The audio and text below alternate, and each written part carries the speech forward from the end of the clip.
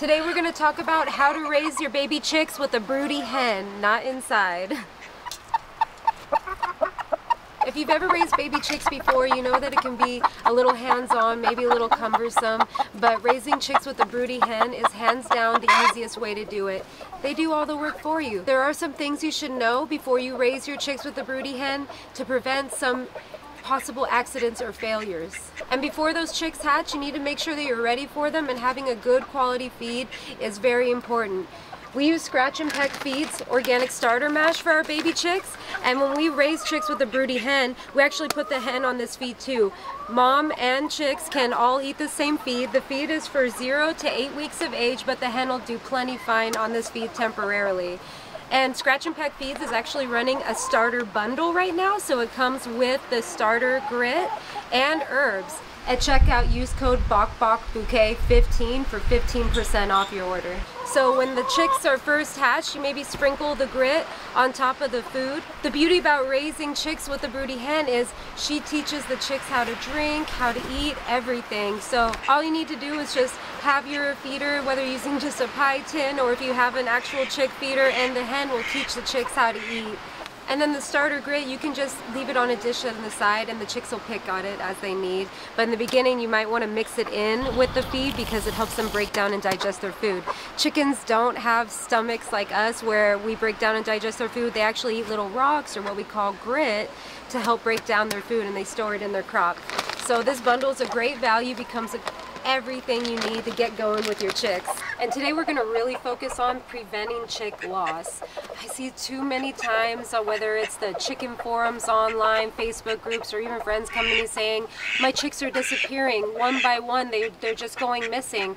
Well, there may be some of you out there that have raised chicks with a broody hen and have never had a problem. Let the broody hen just free range with the rest of your flock and had a successful rearing. Well, if you're like me, I've tried numerous times to let my broody hen just be out free ranging with her chicks, and slowly, one by one, I would lose every chick. So I've completely stopped that, and my foolproof method now to successfully raise baby chicks with a broody hen is to have her rear the chicks in a brooder. When the hen is laying on her eggs, I'll probably move her and the eggs as soon as I notice into the brooding pen. She'll stay on that clutch. You don't usually have to worry. If she's a good broody hen, she won't abandon the clutch just by simply moving her. Put her in like a nest that she prefers, something that's dark and covered.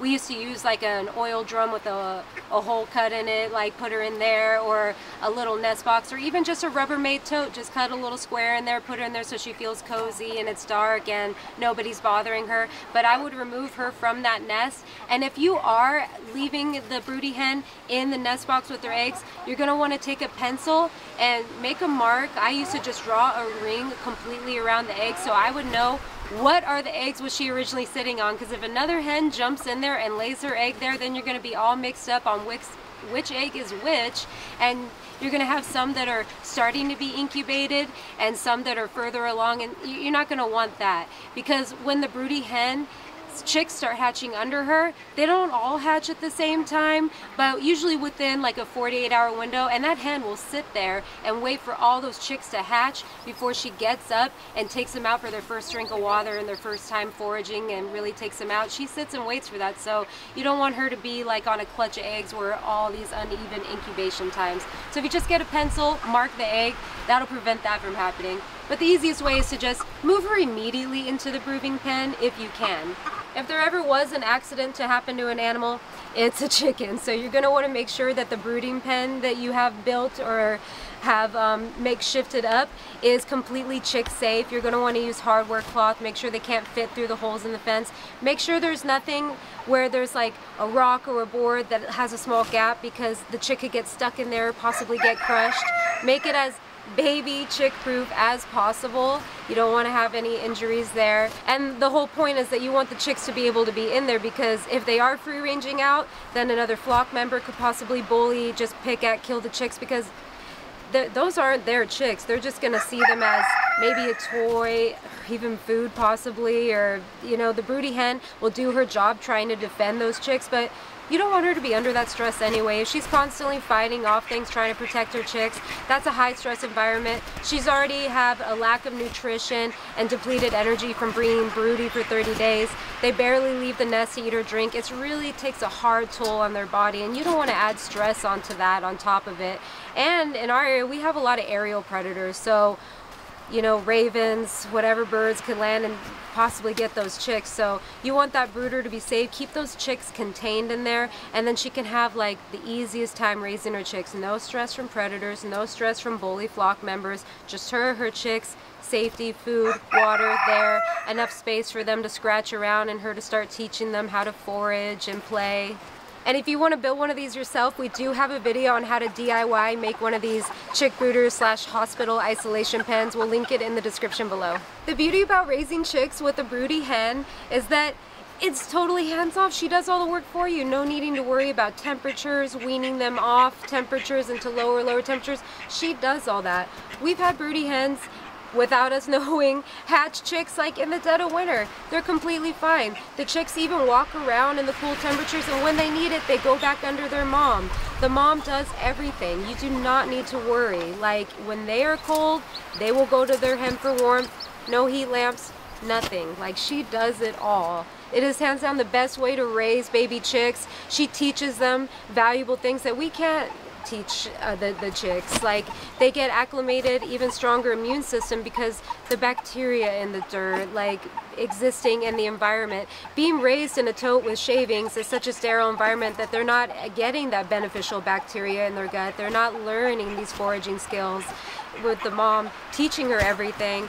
You're gonna have some chicks that have more street smarts to them. They're gonna know how to integrate back into the flock, and integration into the flock is another key point I want to get to. Because you are raising her in a brooding pen, not with the flock, you're gonna want that brooding pen to be either in your coop or in the run near view of the other flock, because this is already integrating them into the flock when they get older. Because the rest of the flock members are seeing the baby chicks already, they're already used to the idea that they exist. So when they are large enough to be released, then they will have a smoother integration than if you had this brooding hen with the pen far away and then out of nowhere you push them all back into the flock. Well, the mom's now lost her place in the flock because they didn't see her exist.